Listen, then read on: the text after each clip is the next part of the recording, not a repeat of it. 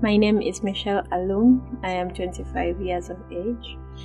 I am a volunteer with Scripture in Uganda, a volunteer with UNIPA, Uganda Network of Young People Living with HIV, and I also volunteer for Athena Network, that is a movement that fights for the rights of adolescent girls and young women, especially against acts of gender-based violence. So that makes me a feminist, but also an HIV activist.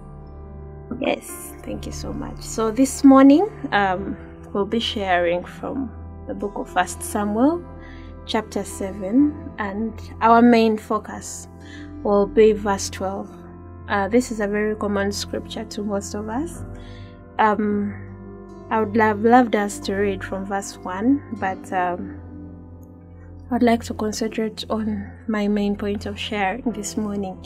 So in this verse, you notice that after the series of events that had been happening from verse 1, Samuel comes and he makes a statement.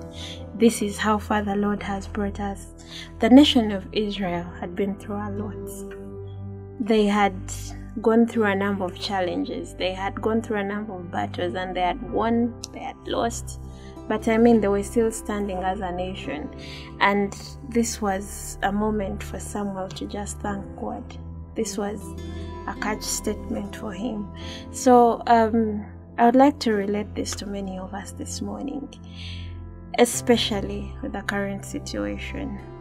Many of us have been home since March because of the lockdown. And by the time you sit back, this is September, and you really can't believe that I have been home since March. How have I done it? A few weeks ago, we were home, a few cousins of mine, and we were calculating, that was still August. We were calculating 6 months, guys. We've been home for 6 months. Who does that?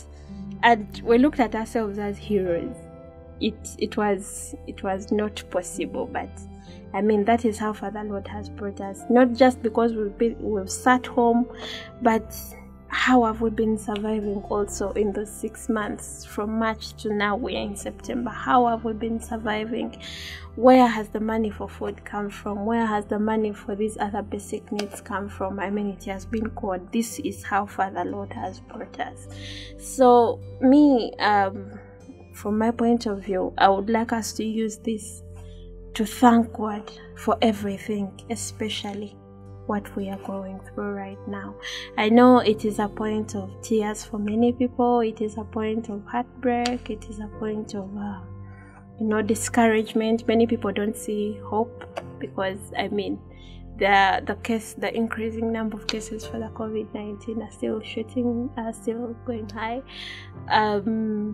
The deaths are also increasing by the day, and many people are really losing hope. But there is an aspect of thanking God. There is a good bit of it amidst all this, and that is why we really have to thank God. We have to thank God for where we are right now, where He has brought us, and even where we are going. We don't know what we are going to face ahead, but it is necessary for us to thank God. If you're watching me, if you're listening to me, I would like you to know that where you are right now, where you have been, is really not what is defining you, or where you are going to remain for the rest of your life. We have to seek the Lord. We have to continue holding on to the Lord. We have to continue reading the Word of God so that we can move from where we are, so that we can journey through where we are. The road is really not smooth. It's tough. It's tough. I've walked those journeys, and it's really not easy. So I have a friend of mine. He calls me a therapist.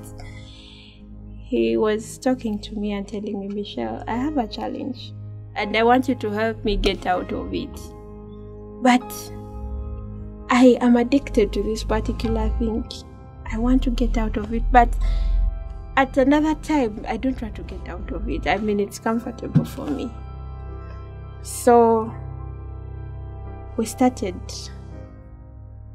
going through, doing some questions, and I was asking him, so how is your life without it?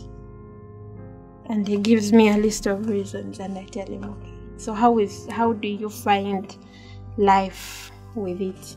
And he also gives me his reasons. And then I ask him, how do you think your life will be if you're not with this particular thing?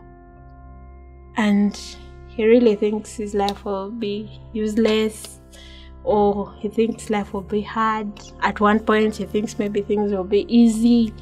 He's in sort of that dilemma. But I told him, sometimes it's the choices we make that, determine what happens to us.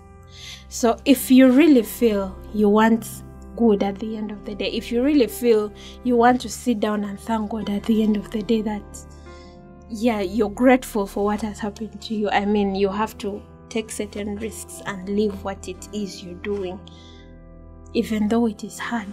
I mean, you just have to abandon them. And yeah, so he's still in the process of deciding, but I know he will get there. So everything is about God, whether it is tough or it is easy, or we are in the process of tough and easy, everything is about God. Yeah, so let's not forget God. Let's always continue persisting. Let's always continue praying, believing, hoping that everything will end. And surely everything will end. Thank you so much.